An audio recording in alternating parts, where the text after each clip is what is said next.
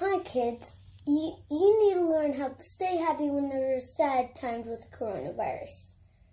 Whenever you feel stressed with the coronavirus and scared, you pray to God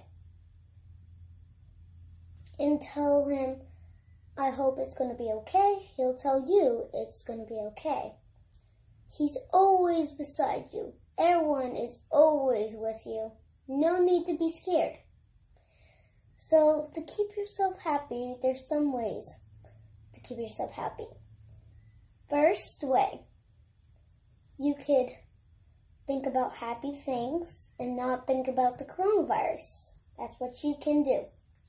And you could also be with your mom and tell her, I feel scared, and she'll tell you it's going to be okay.